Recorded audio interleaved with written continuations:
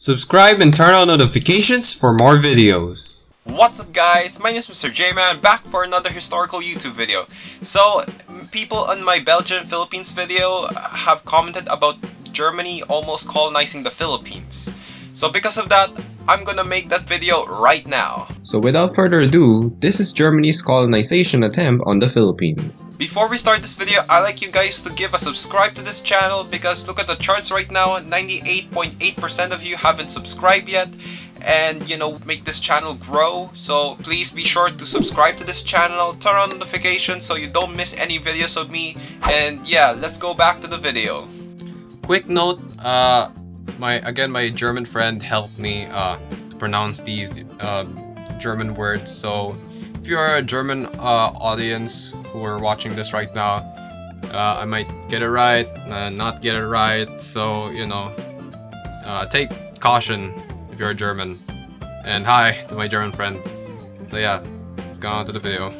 So I briefly mentioned about the creation of the German Empire on the German Mindanao video, so I'll talk about on how that came to be. In the early 19th century, following the Napoleonic Wars, the Congress of Vienna established the German Confederation, which is a state alliance of 35 German states, including both the Kingdom of Prussia and Austria, with the Austrian Emperor as its leader. However, the state is seen within the Confederation as weak and incompetent. Due to the rising tensions between Austria and Prussia, calls for a unification of all Germans soon arose. With the rise of liberalism and nationalism in Europe and the crackdown by officials led to the outbreak of the 1848 revolution across the German states. This convinced the liberals to meet in Frankfurt, discussing plans to unify the state, and the appointment of Prussian King Friedrich Wilhelm IV as emperor. The king declined the offer, and by the 1850s, the revolution slowly faded away. This all changed in 1861 when King Wilhelm I took the throne and appointed Otto von Bismarck as minister-president, where he led Prussia to war with Denmark, Austria, and France, leading to the birth of the German Empire in 1871, becoming a European power, increasing their naval superiority, and the establishment of her colonies in Africa and Asia Pacific. It's the latter that the mighty Iron Cross set its sights on eyeing the Philippines as its next colonial collection. In 1898, during the height of the Spanish-American War, Spain lost to the American Navy in the Battle of Manila Bay, which took many Western powers by storm. This convinced the Deutsch's interest on the ill-fated Spanish colony, as they saw the island as a potential for commercial markets that can benefit the country's economy. But American expansion on the colony caused concerns of its ambitions. So to monitor the situation, on May 11, Prince Henry of Prussia tasked a spy from Hong Kong to travel down to Manila, where a German merchant informed him that a successful rebellion in the island is imminent, and the leader supposedly preferred to be colonized by another European power. Prior to the war, there were rumors of Philippine revolutionaries secretly collaborating and showed sympathies to the Germans, which led to the arrest of Spanish authorities and executed a number of them. This was confirmed by the German Council based in Manila, and 2 days later contacted German Foreign Minister Bernhard von Bülow to explain that the people desired to gain independence rather than getting colonized by a Western power, and some Filipinos wanted to turn the island into a European-style monarchy, in which the consul floated the idea to offer the crown to Prince Henry. Hearing all of this, Bülow consulted Kaiser Wilhelm II to transfer the Philippines as a German colony. Intrigued, he agreed. The government, or Reichstag, then pressed forward Vice Admiral Otto von Dietrichs along with his fleet to sail down from their post in Nagasaki, Japan to Manila Bay so they could gather information about the war, protection of their own citizens and businesses in the island, as well as inspection of the locals if truly their sentiment is pro-German. While at the same time, German ambassador to the US, Theodor von Hullen, was tasked to investigate the opinions of the American public about the country's debates whether they would approve to annex the Philippines as a US territory. Surprisingly, Bülow had more interest to acquire more territories for the empire, so on June 8, he called the German ambassador to the UK, Karl von Hatzfeldt, to list down territories from Africa and Asia Pacific that the German government wished to seize, and this includes the Carolines, Samoa, the Sulu Archipelago, and the island of Mindanao. On June 12, the same time Aguinaldo officially declared their independence from Spain, many foreign warships from Britain, France, Japan, and Germany's SMS Kumeran and SMS Irene appeared off Manila's shores, while a month later, Dietrich's squadron entered Manila Bay. 2 days later, SMS Princes Wilhelm joined the group, with a combine of 5 cruisers, including Dietrich's flagship SMS Kaiserin Augusta, became the second powerful fleet at the bay, with Britain having 2, while France and Japan with 1 battleship, but lagged behind with the US having 6 ships. However, it put George Dewey's Asiatic Squadron on notice and raised suspicions over Germany's presence in the island. So the Germans began supplying the enemy with food, allowing Spanish soldiers to medically be treated at their ships, while Dietrich continuously calling out Dewey's fleet for blocking the bay, despite no announcement by the Commodore, hence aggravating the already strained relationship between the two countries and increasing anti-German sentiment in the US. The two nations almost butted head on July 1st when SMS Irene came to Subic Bay, rescued the civilians as well as defending Spanish troops positioned at Isla Grande. This was during the Filipino rebels taking Zambales from the Spanish, and once they saw the German ship on the island, they contacted Dewey and immediately sent the USS Reginald and the USS Concord to transport the rebels and help them to seize the island as well as to confront the ship. However, Irene left before the ship's arrival and eventually left the colony 2 days later. This angered Dewey and told the Germans, quote, "As we are in for it now, it matters little to us whether we fight Spain or Germany or the world, and if you desired war, you can have it right here. You need not cable Berlin, nor need me to Washington. You can just have war here and now," end quote. With the threat of conflict from Dewey and the surrender of Manila to both the American and Filipino forces, led the German fleet to back down and left the island on August 15. Once the Americans annexed the Philippines as part of the Treaty of Paris on December 10, the Reichstag abandoned their pursuit of the Philippines, but would be able to gain the Caroline, Samoa, and the Mariana Islands from Spain in 1899. They became part of German New Guinea, while the souring relations between the US and Germany would lead America to enter World War I in 1917 against the German Empire. Thank you guys for watching this video, and I hope I didn't butcher all of the German pronunciations. Again, my friend,